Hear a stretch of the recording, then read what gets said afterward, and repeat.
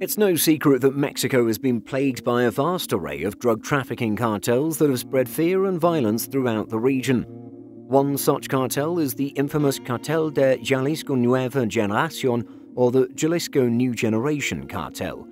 They're relatively young and have only come into the limelight in recent times.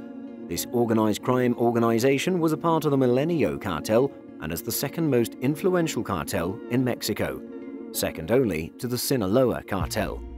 The hallmarks of the Jalisco New Generation cartel are the extreme use of violence and aggressive use of kidnappings to achieve their goals.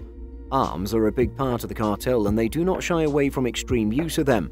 They're led by Nemesio Oseguera el Cervantes, popularly known as El Mencho. While groups like the Sinaloa cartel focus exclusively on drug trafficking, the Jalisco cartel spreads its wings a little further, dipping its hands into everything from human trafficking to crude oil bunkering and everything else in between. So how do they manage to operate in Mexico with the level of success that they have? Honestly, pure brute force. The Jalisco cartel cannot be reasoned with, and they see every obstacle in their path as one that must be eliminated no matter the cost, and they apply this principle to anyone with extreme prejudice. A politician starts to push for politics that'll affect their operations, kidnap or kill him. Law enforcement officers come in for an arrest, have a shootout. Someone betrays the cartel, eliminate them. Everywhere the Jalisco cartel goes, a trail of blood follows, and their impunity and total disregard for just about everyone is quite honestly frightening. Training to get in is tough and very focused, and they operate in perhaps the most militarized way we've ever seen a crime syndicate behave before.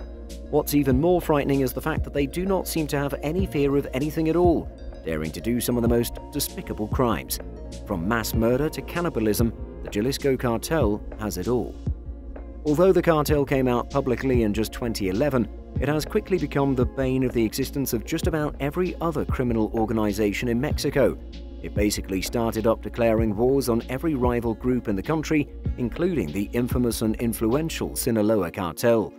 Surprisingly, they've managed to carve out a space for themselves in Mexico and have spread all through, managing to largely defeat rival group Los Zetas in the process. They're currently in 23 of Mexico's 32 states. That's massive when you consider just how young they are. Obviously, this has drawn a lot of attention from law enforcement to the cartel, and just about everyone wants a piece of them. In fact, the DEA has a $10 million reward for anyone who can provide information leading to Nemesio Oseguera Cervantes' arrest. This is the biggest bounty the DEA has on a single person. That's crazy. Now let's take a look at what the major differences in operations are between the CJNG and the Sinaloa cartel. Notwithstanding how violent and explosive the Jalisco cartel has been, the Sinaloa cartel remains the biggest and most influential criminal organization in Mexico. They are way more reserved, and while they are also capable of violent outbursts, they're usually reserved and calculative.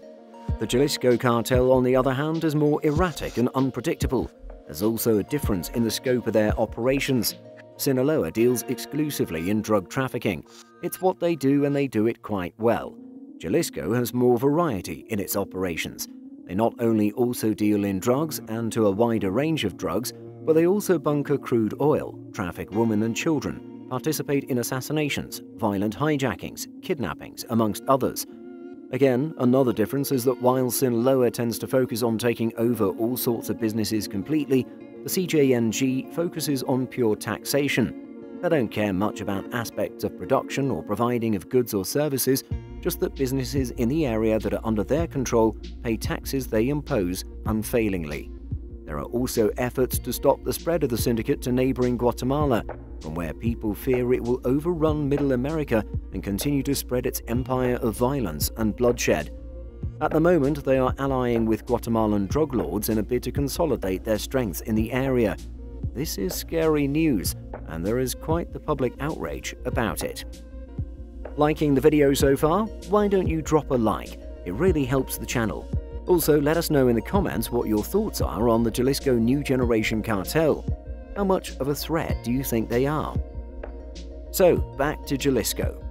So what hope does the government have to overcome this group, particularly considering their penchant for violence that usually involves civilian casualties?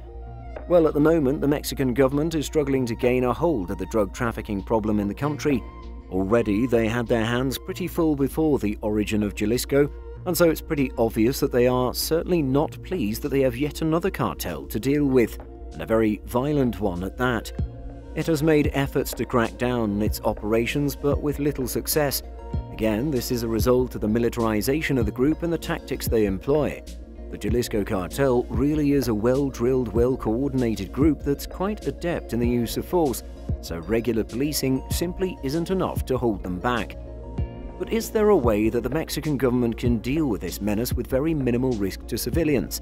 Special operations are already one way the government is hoping to tackle the Jalisco cartel, and already a few arrests and busts have been made that have affected the group. The issue is that the cartel manages to not only recover but expand, and so perhaps more intense and unconventional tactics are needed in the fight against the cartel. Another thing that could help is international cooperation. Already, the Mexican government works hand in hand with the US government and has received intelligence and human resources from them. It has worked quite well, and a fair number of arrests and incarcerations made so far have been multinational efforts. But perhaps the time has come for the US and other international bodies to take on a more hands-on approach. Of course, the main problem with this is that there is the worry that it would undermine the sovereignty of the Mexican government and could lead to a new form of instability in the area. It is worth considering as an option, though. It should be stated that there is the fact that one of the, in fact perhaps the biggest threat to the Jalisco cartel is the Jalisco cartel itself. As explosive as they have been, one of the main driving forces behind their success has been unity and coordination. But just as successful as they've been together, they might be just as implosive if there were to be internal discord within the group. Having two or more different factions that disagree would lead to an all-out war within itself, which could see the organization consume itself in the very violence that it metes out to everyone else. This is one aim the government will be hoping to make by taking out the leaders of the cartel. With leadership vacuums come the rise of ambition and the struggle for power. This looks to be one of the more desirable ways for the cartel to meet an end, but at the moment this sadly does not seem likely.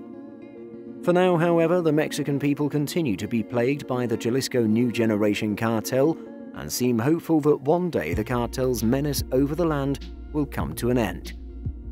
Well, that's all we have for you for now. We hope you enjoyed the video as much as we enjoyed making it for you. We make more content just like this, so don't forget to subscribe.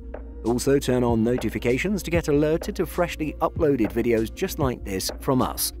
We hope you have a wonderful time, and we'll see you real soon.